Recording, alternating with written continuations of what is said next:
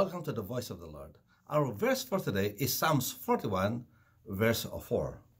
I said, O Lord, have mercy on me. Heal me, for I have sinned against you. Are you sick or are you burdened? Have you ever asked for God's mercy? Have you ever prayed this kind of a prayer? This was David, friends. He said, O Lord, have mercy on me, for I have sinned against you. Heal me, Lord. Praise the Lord. He acknowledged, friends, that he had done something. That's why he was where he was at the time. He was sick. And so he said that I have sinned against you. But Lord, have mercy on me. Forgive me my sins. Or whatever burdens you have. It could be something else other than physical sickness, friends. But it's still the same thing. It's a burden that you need to be relieved of. And therefore, pray this prayer, just like David, and he was healed. Say that, O Lord, have mercy on me. I have sinned against you. Heal me of my sickness. Well, why don't you pray that prayer? And indeed repent of your sin. Ask the Lord, Lord, I have abused my body. I have neglected my body. Father, forgive me, Lord. Amen.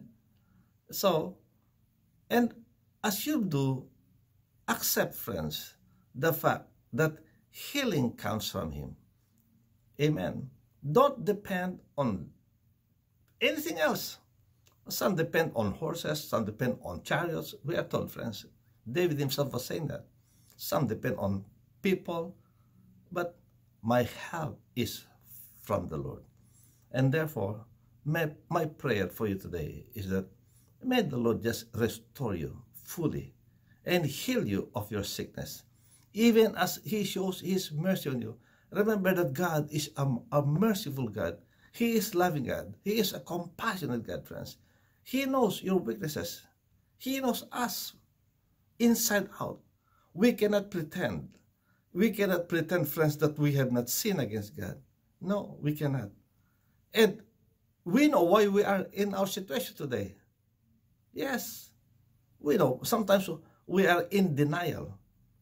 But we know, more or less, we know why things happen the way that things had happened. So, why don't we just accept it and say, God, have mercy on me. Forgive me of my sins. I have sinned against you. Against you alone have I sinned. Don't blame people. Amen. Don't blame people. Well, just admit that you have fallen short of the glory of God. And as you do, friends, God will show us His mercy. He will surely heal you, and He will surely heal me. Hallelujah. Let us just wait on His timing. But God is gracious. You know, we can read through Scripture that God heals, and God hears prayers. He hears us. And so if you pray the way that David had prayed, well, He would hear us, and He will restore us. And He will cause us, friends, to rejoice and glorify His name. Every healing, every burden that is lifted from us, friends, when you receive it, glorify God. Amen. This is for His glory. So thank God and glorify Him. May the Lord bless you. May the Lord keep you. May His face shine upon you and be gracious to you, and lift up His countenance on you and give you His peace as you receive your healing and deliverance today. God bless. See you again next time. Bye.